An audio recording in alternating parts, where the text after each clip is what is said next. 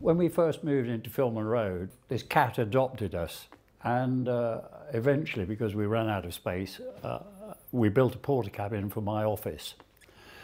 And he took a bit of a shine to me, so we cut a hole in the door. And he stayed with us, well, really, for about 15 years, I guess. But he was known as Chairman Mao. But it just reminded me of the quite happy times when he was around. And of course, we had no mice, so that was down to him.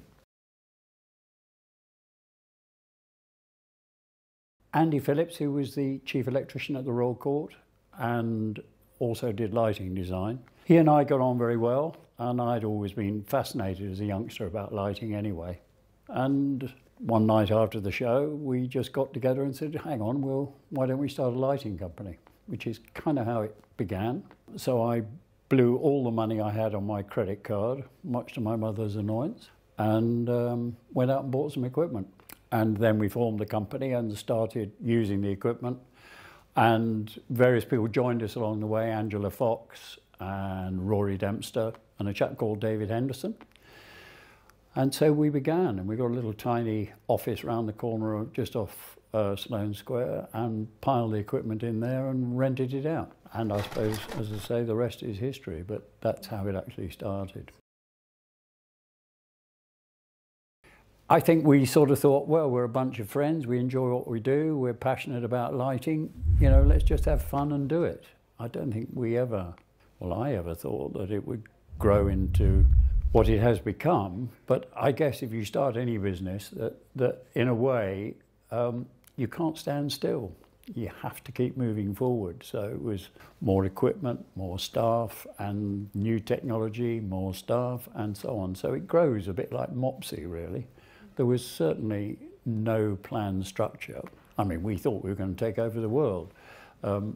You do when you're young, don't you? I'm amazed when I walk around the warehouse now how big it is, and the range of equipment and what we do is pretty amazing.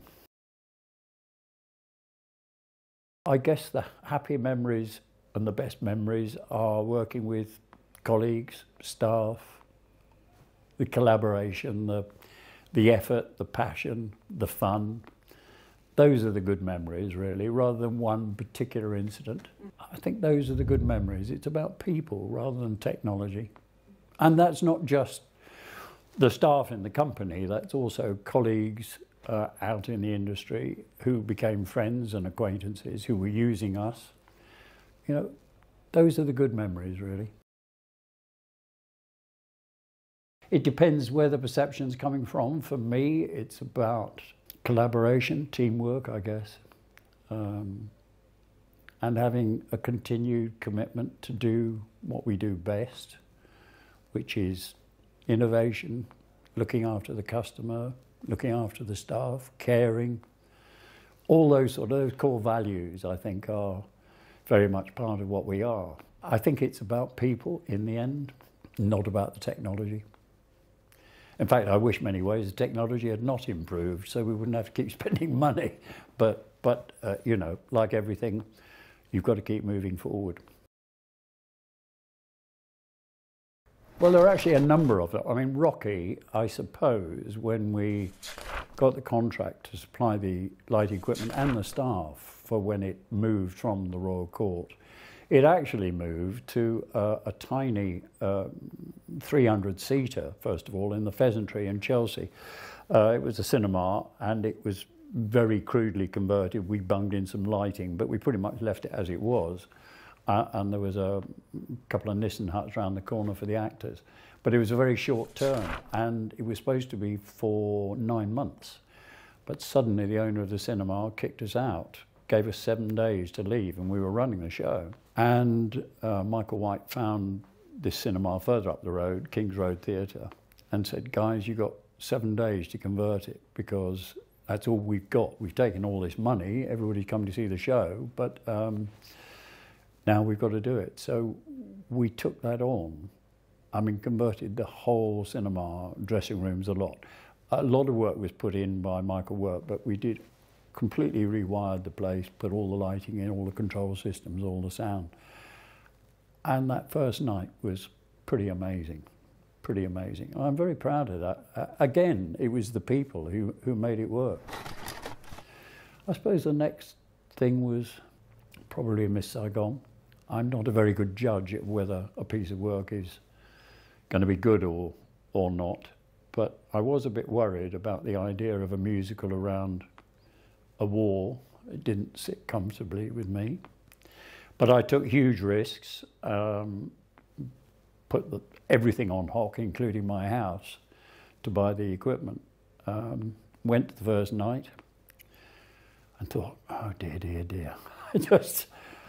But actually the result and the critics and everybody coming out of the theatre thought it was wonderful. So I have to say we breathed a sigh of relief. But it was a pretty momentous decision and a good memory. And then I suppose finally moving here was a good moment in the history of White Light. We've been looking because, as you probably know, we had Filmer Road, but we had something like 7 other buildings scattered around Fulham with various departments. The moving light department was in one place, the installation was another, and it was becoming a nightmare of logistics.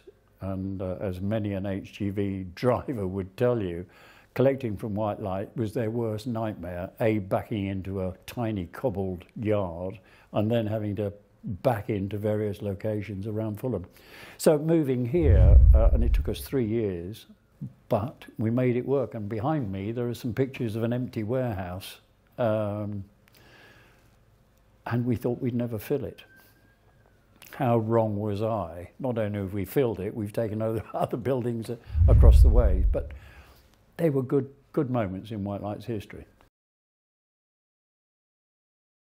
I think it is those core values, and it's about the people, it's the team, it's the collaboration, and everybody having a passion, I think, to do it right and to do it well. Well, I think the most recent, of course, would obviously be Smart Stage, which I think is pretty groundbreaking and amazing technology, just fantastic. But going back, I guess the creation of the VS effects, which Dave Isherwood sort of re-engineered, was a big groundbreaker in technology. Going further back, I think we probably were more adaptable at finding pieces of kit and making them work for specialist productions or whatever. There was just this willingness of everybody to say, how can we do this? How can we achieve that? Nothing you would say, oh wow, that's changed the course of our industry. We've been instrumental in changing it, particularly with our development of a piece of software, which was Modelbox, which was the first software of being able to be drawn on a computer. And we had a landline to Cambridge.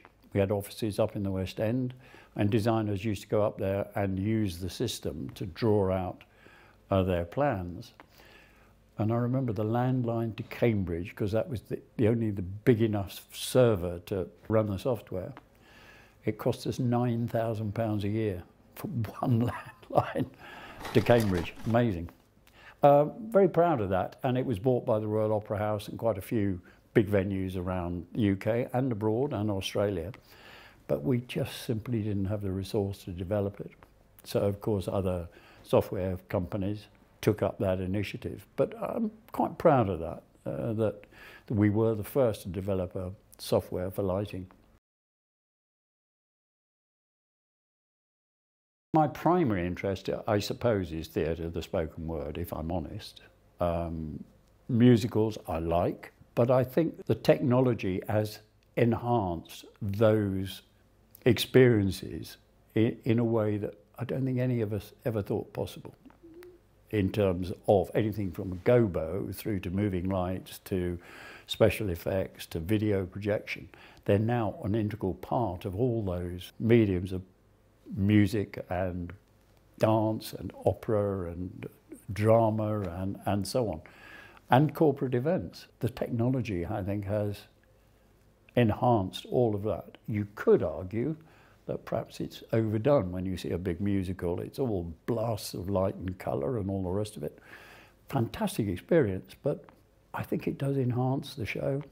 Good lighting can't make a bad show good in terms of its content, but it certainly can enhance the experience that the audience has. In a music concert, yes, you can sit and listen to a band in a dungeon with one spotlight. Fantastic experience. But, you know, you go to a major arena and see the lights and the AV. Fantastic experience. Brilliant. I think it's like anything. You have a dream that something might work for you and for whatever industry you're in, and you just go for it. Until you try, you won't know. I think you give it your best shot, and if it doesn't work, well, go and have another shot somewhere else. So I would say if you have a passion, go for it.